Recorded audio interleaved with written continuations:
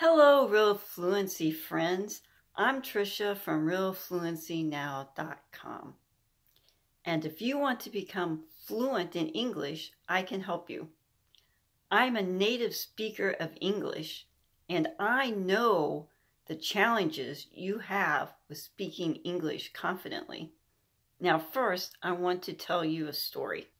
One day, shortly after I first started teaching online, I was talking to a guy from Japan who was living and working in California. His English was really good, and I thought, what does he need me for? How can I help him? He told me that when he was at work and talking with his coworkers, that he had no problem understanding them or talking to them.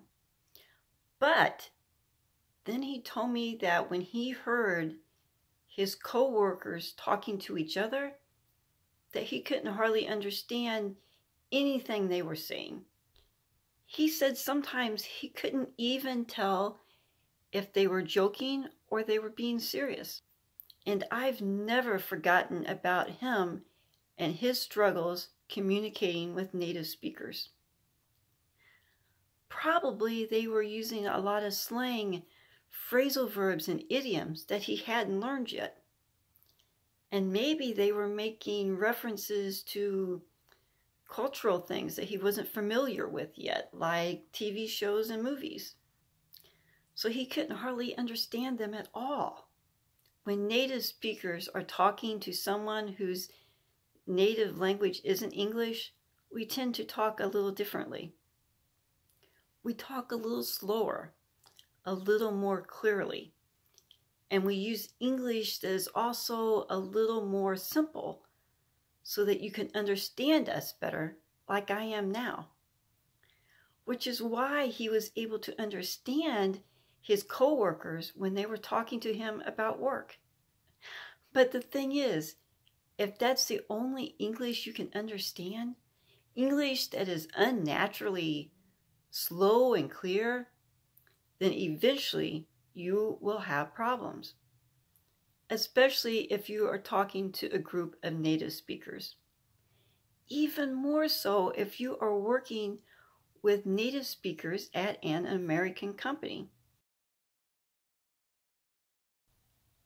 Now let's talk about water cooler conversations. Water coolers are big coolers of cold water that many workplaces have, or at least used to have, so that when the people work there take a break, they can have something to drink. Sometimes people just stand around the water coolers and talk. These are called water cooler conversations. Other short conversations about things that are not about work are also called water cooler conversations. Even though they may not happen near the water cooler, they may just happen when you are passing by someone in a hallway. These conversations are very informal. They're usually about personal things like hobbies, the weather, people's families.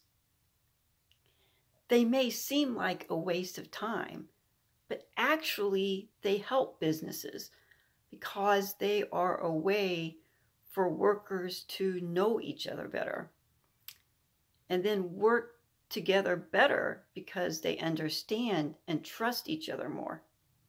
This was the kind of conversation the English learner from Japan was hearing and couldn't understand.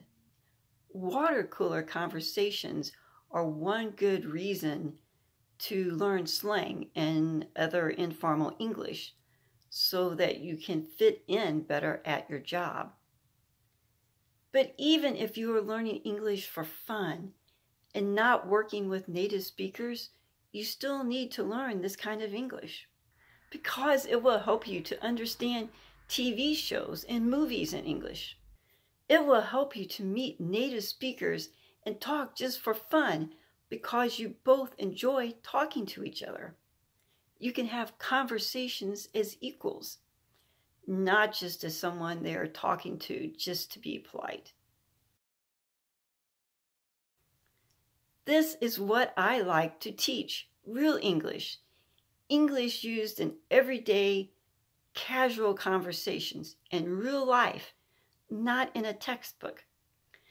Learning real English is the only way you are ever going to reach real fluency in English and be able to have real, authentic conversations with native speakers.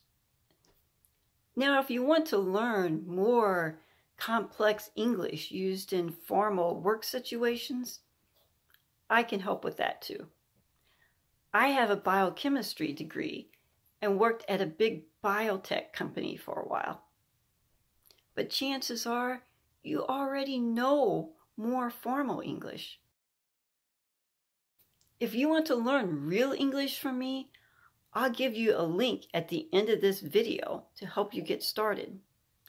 There you will find an English placement test that you can take so that I will know your English level and how I can best help you. And you will also find some free sample lessons from my English courses. And there's also links to all my other social media accounts if you would like to follow me someplace else.